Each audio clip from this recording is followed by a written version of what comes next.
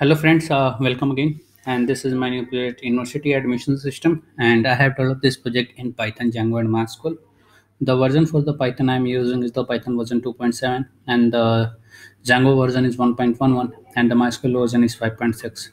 For connecting database means MySQL with Python and Django, I am using the MySQL connector for the Django and the Python. If you are using the pip, then you can install the Django, sorry, MySQL connector Django with pip command, or you can also use PyMySQL for connecting the database. Right. So these all are the server technologies and the database technologies I am using. For front-end development, I am using the HTML, CSS, and JavaScript. Some of the jQuery library also I have used, like form validation, creating sliders, and many more things I have used the jQuery plugins. Right.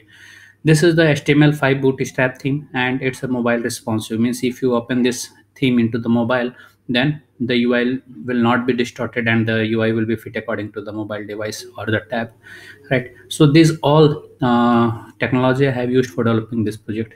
So let's start with the functionality go through. So the project title is University Admission System, and it's a major project developed in Python, Django, and MySQL, right? So let's start. So this is the home page of the project. It's a responsive theme. This is the this is the home page of the project, right?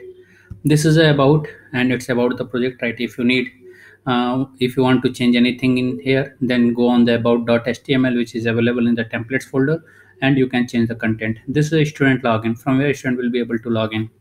This is all courses which is available in the university will be displayed here. If you click on the course, then you will be able to see all of the subjects which is available in that course, right? So this is all courses. This is the admin login from where admin will be able to log inside the system. This is a contact us, and it's a static contact us page. I am not saving the value of this contact us page anywhere into the database. Even I am not sending any type of email and SMS from this page, right?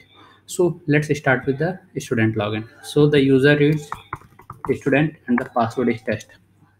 So once you log inside the system, then you will get this dashboard, right? So here you will here you will get four options: the course list, my account, change password, and the logout, right? If you click on the course list, then you will get the all of the list which is available and which has been added by the admin, right? Next one is the my account, from where you will be able to update your account details, right? This is the my account section. This is the change password, from where you will be able to update your account password. So these operations student can perform. Log out. So once you log out, then you will get the uh, uh,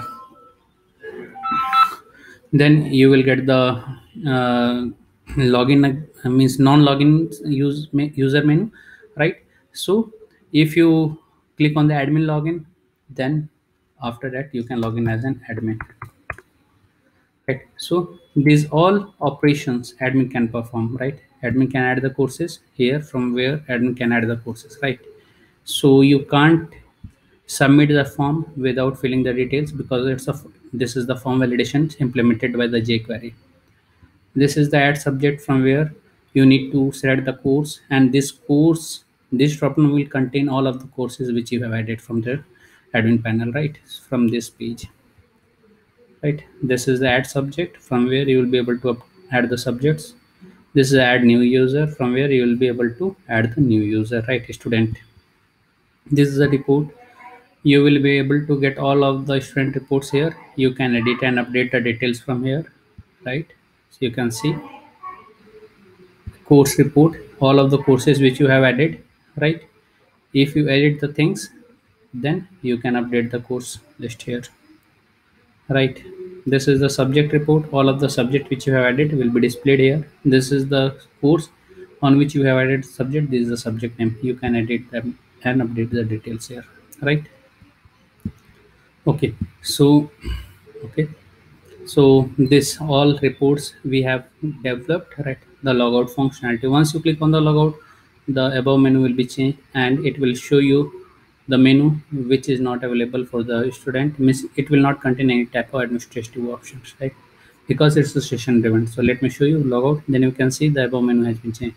But if you log in, then if you log in as an admin, then you will get the user id, and you will get the menu which is available for the admin.